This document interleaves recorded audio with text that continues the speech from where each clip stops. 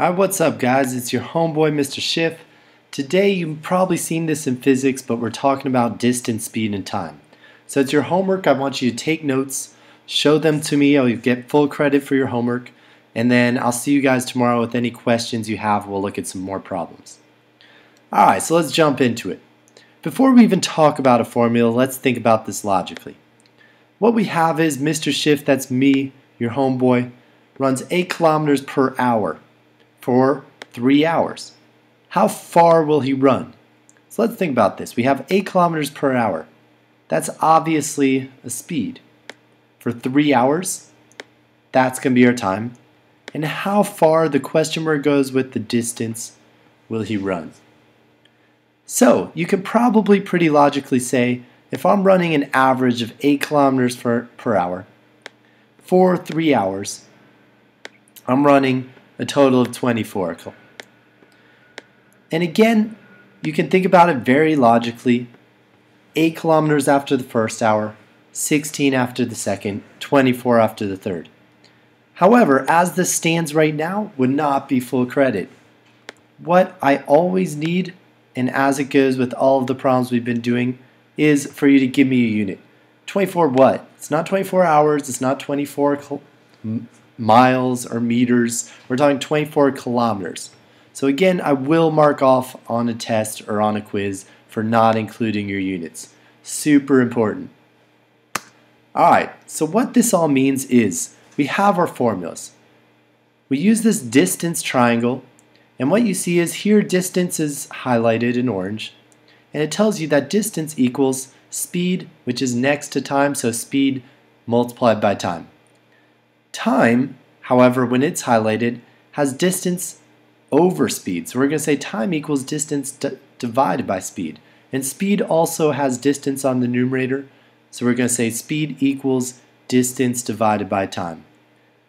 Again, pause this, write down the formulas. We're always going to include our units. And if you remember this little triangle, and if you think about it, what we're doing here is distance, right? D-I-N-S. And if you spell out the first letter of all of these, D equals S times T. If you almost say that really quick, sounds like distance. So, just a few ways to remember it, either the triangle or to think distance equals speed times time, DST, dist. Alright, next up a few more problems and we'll use those formulas. Car travels from Lugano to Milan, which is 60 kilometers away. So 60 kilometers obviously is our distance. In 30 minutes, minutes is going to be our time. What's the average speed? A few ways to calculate this. So we could say, look back, speed equals distance over time. So here we're going to say the speed is going to be 60 divided by 30. However, when we think about this, what we have is 60 kilometers and 30 is going to be minutes. And what we actually get is this weird unit at the end. 60 by 30 is going to give us 2. But what we get is kilometers per minute. Now, I don't know about you guys. I've never seen a car or a policeman who has told you your speed in kilometers per minute. Normally, they're talking what? Talking kilometers per hour. So what we could do is the same thing.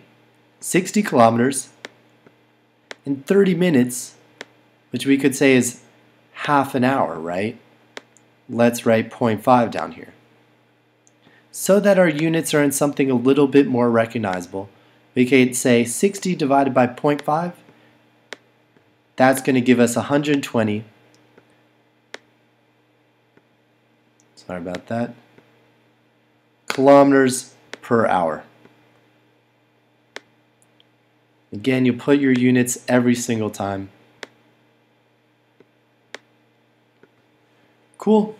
So what we have here is either 2 kilometers per minute, technically it's correct, or 120 kilometers per hour, again something a little bit more recognizable. Our last problem. We have a bro, and he cycles 20 kilometers an hour for 40 kilometers. So here what we're going to have, sorry about that,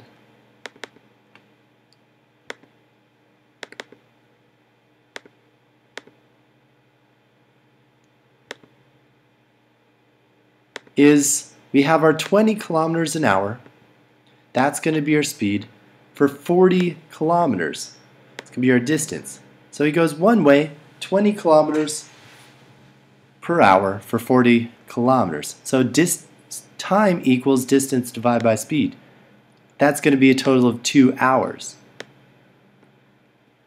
He returns. So he goes another 40 kilometers, this time at a slower speed. He's a little tired, by 15 kilometers per hour.